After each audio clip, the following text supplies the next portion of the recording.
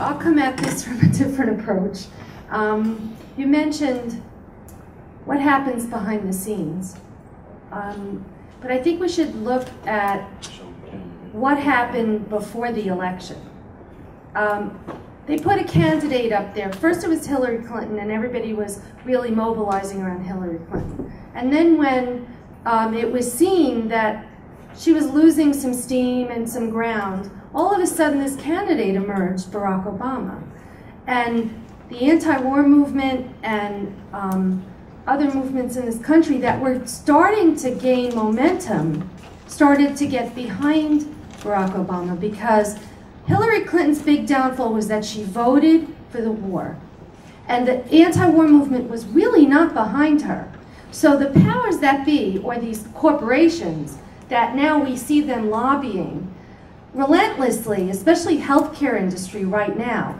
I don't remember who said it, but one of the congresspeople was saying that it might have been Bernie Sanders, that he saw them with money actually paying off these congresspeople so that they don't vote for healthcare, so that they take the public option out of the system, so that they put down single payer. But what happens is, so the anti-war movement and others in the country saw this man rise to power, and so did the people in power. So did people in the ruling class that have the money, like the Democratic National Committee. They have tons of money. They're funded by the corporations, not only the Republican committee, but the Democrats. It's equally the same. It's the same amount of money. So here he comes, and he's now quelching the people that are now really gaining momentum, trying to get Bush out of office, trying to get the wars ended, trying to get their rights and standing up for themselves. The people of this country are mobilizing. He comes forward and they see that, well, maybe they'll go behind this particular candidate, which they did. He was standing there saying, I'm going to escalate the Afghanistan war, as Kevin and Jeremy said. I heard it. He said that we're going to maybe withdraw some troops from Iraq, but he stood by the SOFA. We were demanding that the SOFA be introduced to Congress. Since it was introduced to the parliament in Iraq, why shouldn't Congress look at it and take a vote on it? But he didn't do that. That's the Status of Forces Agreement. Right, the Status of Forces Agreement. When he came into office.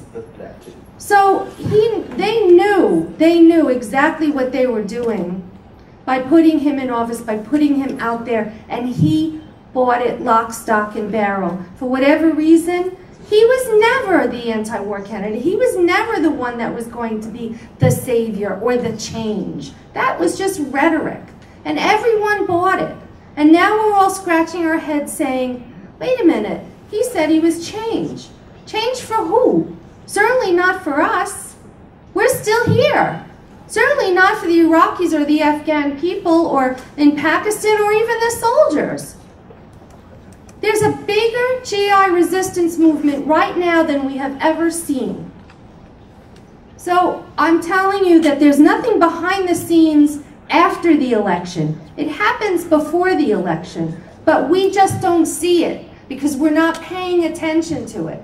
There was media hype around it. Here he is, the first African American that's won the nomination. He has the possibility of winning the White House. Everybody got behind him for that reason. And the corporations and the powers that be in this country stood back and watched, and they laughed at us.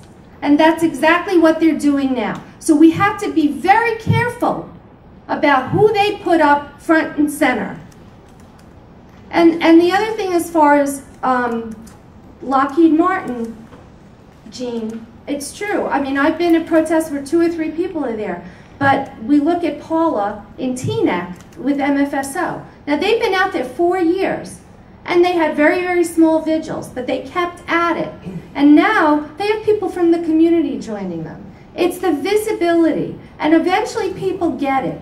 And that's the way this GUARD campaign is. Eventually, people get it. And they want to join in. And they want to sign the petition. So we have to keep even the smallest amount of protests in the streets, because people do see you, and they do go home and they sit there at their dinner table and they say, you know, those people are out there again today, and that's, that's Lockheed Martin. What's that all about? So we did that at the Army Experience Center in Philly. And now we have national and international media covering it. So that's what I want to say.